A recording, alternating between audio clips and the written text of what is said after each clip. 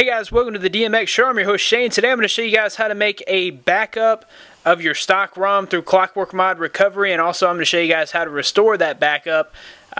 So we'll go ahead and jump directly into this. You'll need to have your device rooted. Your Asus Transformer Prime should be rooted, unlock bootloader, and Clockwork Mod Recovery installed.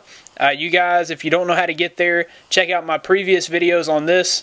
So we're going to go ahead and power down and boot into Clockwork Mod Recovery.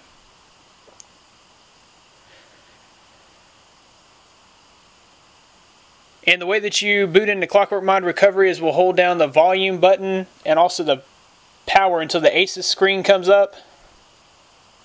And we see some little wording in the top left corner here. Okay, so now we got 5 seconds to press volume up. And that should boot us into recovery. Okay, so once we get into Clockwork Mod Recovery, it'll be really easy. You'll navigate with your up and down volume here and select with your power up top. So we'll just go down to backup and restore, select that, and backup, select that. This may take a while, so I guess we'll sit here and just kind of see how long it takes. Camera's running out of juice. Maybe I should turn it off.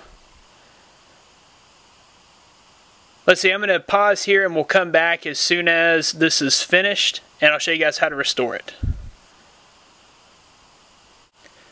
Okay, so your Nandroid backup is complete, and that will be stored under your SD card under Clockwork Mod Recovery. So if you ever want to restore, all I have to do is go back to Backup and Restore, go to Restore, and you'll choose whatever the date was. You can go in there and rename that. In case it's a specific ROM. This is for your custom ROM. You could even put, this is for your stock ROM. You could even put on there a title like stock ROM, and then the date 2/28, whatever. So, really guys, I just would like to stress the importance of backing up your stock ROM before you venture into custom ROMs and modifications. You always want to make sure you have that backup there just in case something goes awry and you need to get back to stock. So that backup includes all of your applications and your data, and it'll be there for safekeeping in case you ever need it. So guys, that is how to make your Nandroid backup and restore your backup, and it's one of the first things you'll need to know whenever you're messing around with ROMs, mods, and hacks.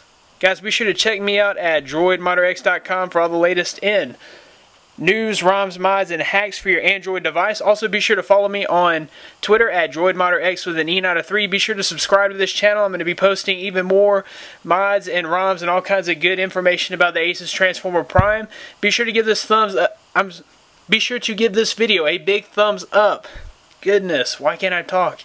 Be sure to give this video a big thumbs up if you liked it, and thanks guys for watching. I'll see you in the next one.